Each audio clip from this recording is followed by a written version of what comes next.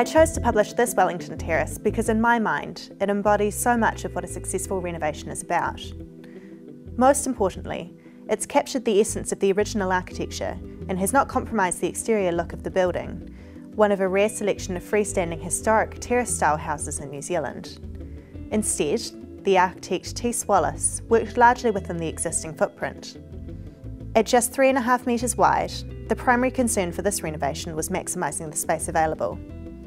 As such, the architect reconfigured the back of the house, which was originally a series of small rooms. She created one large galley kitchen and a dining area, which opens up onto a courtyard. Wallace also tucked a walk-in pantry under the stairs to maximise space. This room was then connected to the front room by a sliding door. I love how the light, spacious feel has been achieved in the dining area with 2 skylights. The house has a gallery feel but is not cold, thanks to the homeowner's astute sense of interior design. He introduces quirky pieces to offset the neutral colour scheme, which creates a livable yet stylish space.